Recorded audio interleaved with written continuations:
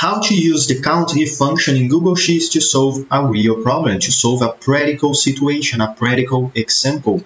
Here to the left, I have basically a sales report with the order date, the order ID, the region name, and also the total sold for each one of the different order IDs that I have here. Let's say I want to know how many orders are there for the North region, West region, South region, and also for the East region.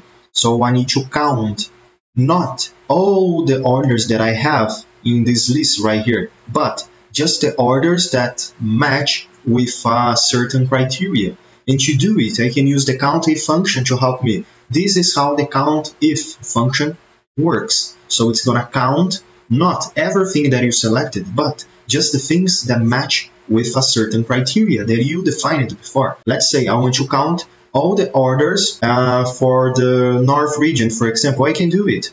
I just need to define the criteria. So let's take a look here in a practical way. How can we do it? And we need to be mindful because the Countif function is not count everything, but just the things that match with the criteria. Equal signs is the first thing that we need to input here in any cell, and then Countif. This is the function that we're gonna use here, Countif. I'm gonna click in this function to select, and then the first thing that the Countif function is asking me to input here is the range. What is the range that you're gonna use as the count range? To count, can I select the first column, or the second one, the third one, the fourth one? You tell me, what is the column that I need to select here? I'm gonna select the entire column C. So I'm gonna click here over the letter C. Okay, I can either select the entire column C like this, or I can select a specific range like this one right here. But I'm going to stick with the first option and click over the letter C to select the entire range. Why I selected the column C instead of the column B or the column D or the column A? Because the column C is where we have the criteria. So take a look here. We have the region's name. And what is my criteria?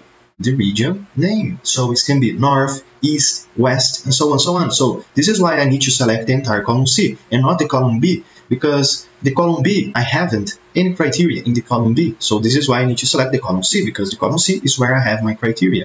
And then with the range selected, I can press here, I can input the comma. Now, the last thing that I need to input in the Countif function is the criteria, the condition that I'm going to use to count if a certain criteria is met, for example. And my criteria here is going to be the North region. And I can either open quotations mark, type it in North, close quotations, or I can select the cell where I have the criteria, type it in, okay? Close parentheses and then enter. Here we got. And also Google Sheets is very clever, so we have here the autofill option. But I'm gonna choose to reject this suggestion, okay? We have here already the first task solved, that is how many orders that I have for the North region, 15.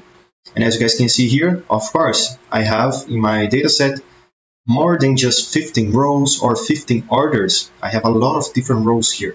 So, okay, this might be correct. To do it again, we can do all over again manually, equals, and then Countif function again and again. But to do it in a faster way, I can basically click here in the down right corner of the cell, click, hold, and drag down to make sure all the rows now contain the same function, and we're done. So we have here the Countif function throughout all the regions and use all the criteria that we need: North, West, South, and East. And you don't need to use this same example that I am using here. You can use your own situation, your own problem to solve. So the Countif is going to count whatever the criteria you want to use. Okay, so I hope you guys, this video can help you out. And if you have any questions or any suggestions to the next videos, let me know, comment down below, and I see you tomorrow. As every day has a new video, I see you there.